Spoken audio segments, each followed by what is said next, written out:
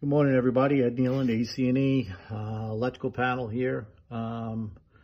Real quick, see if anybody can pick out what's actually going on here, what's wrong. And we'll just give you a quick look right here. All right, time's up, gotta tell you.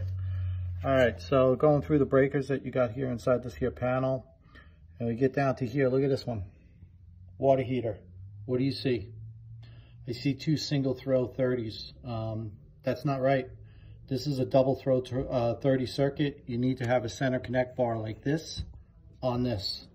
The way it is right now, although the hot water heater is turned off, this circuit could independently trip, and that's not the way this thing is supposed to be designed.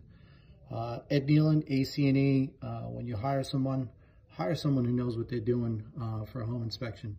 There's just so much going on, and a lot of people just don't know. Anyway, have a great day. Bye-bye.